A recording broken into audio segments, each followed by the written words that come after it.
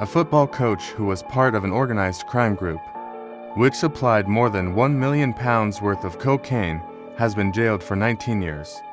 Newcastle drug dealer David Borley was part of a network, which supplied more than 29 kilograms of cocaine, worth £1.2 million, between April and June 2020.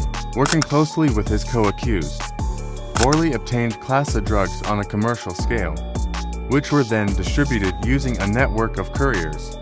The operation was discovered as part of Operation Venetic, an international investigation which saw law enforcement infiltrate encrypted devices. As part of the operation, police raided Blue Flames Football Academy in Newcastle in January 2021, where the 40-year-old was arrested. Northumbria police said he had been using the club's premises as a safe location to receive and store illicit substances, and officers recovered a ledger.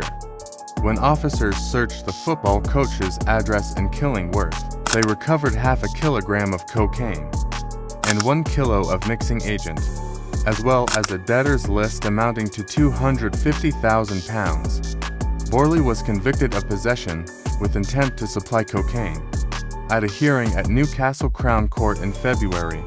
In June, he also pleaded guilty to conspiracy to supply cocaine. On Friday, the 29th of September, he was jailed for a total of 19 years.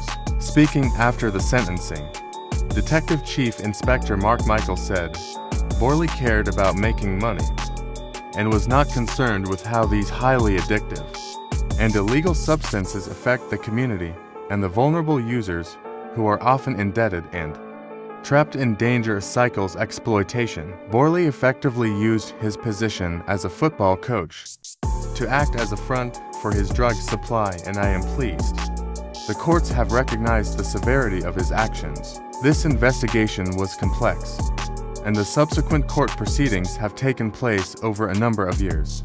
Borley will be spending a lengthy time behind bars. Please don't forget to subscribe to the channel, and thanks for watching.